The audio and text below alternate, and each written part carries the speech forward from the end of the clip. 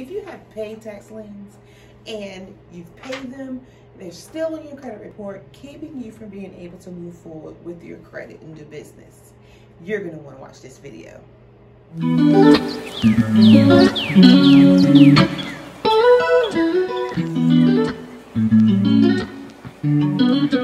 Here's how to remove paid tax liens off your credit report.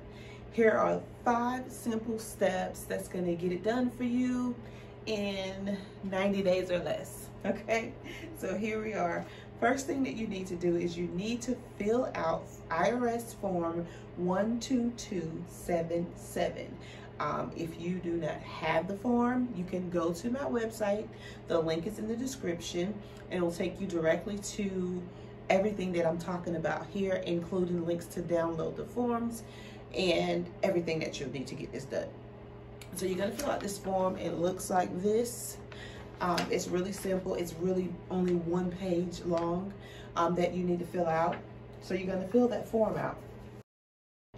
Okay, and step number 2 is that you're going to need to download IRS Publication 4235, which is simply a directory of collection advisory office for the IRS. They handle tax liens and collecting the money for it. So they are the ones whom you're going to actually send form 12277 to. So you're going to download that publication. Like I said, all of that stuff is on the links are on my website for you to download these things, and it just kind of looks like this. It's real simple. And all it is basically addresses and fax numbers for the specific offices in your state. So you're going to want to do that. That's step number 2. Make sure that you mail in form 12277 in via certified mail. That is very important because you're going to want to know when they receive it. You're going to want to track it. And step number 3 is, here's the kicker, you're going to have to wait. You're going to have to wait 30 to 45 days, and with COVID going on, you may have to wait 60. Just depends. I've seen it go faster, but I've also seen it kind of go up to 60 days before you get a response from IRS collections.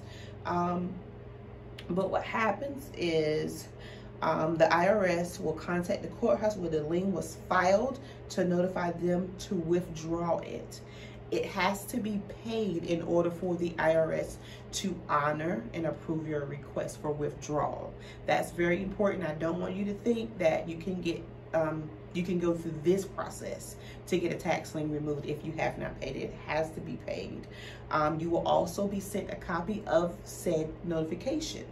Okay, and step number 4 is once you have received your copy of the notification that the tax lien has been withdrawn, then you're going to want to use that document, keep the document, but make copies of it, and you're going to want to start disputing with all 3 credit bureaus.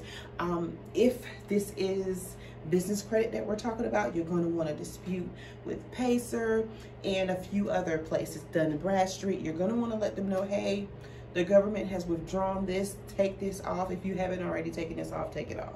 And they will do it. They will honor your letter from the IRS to remove that from your credit report.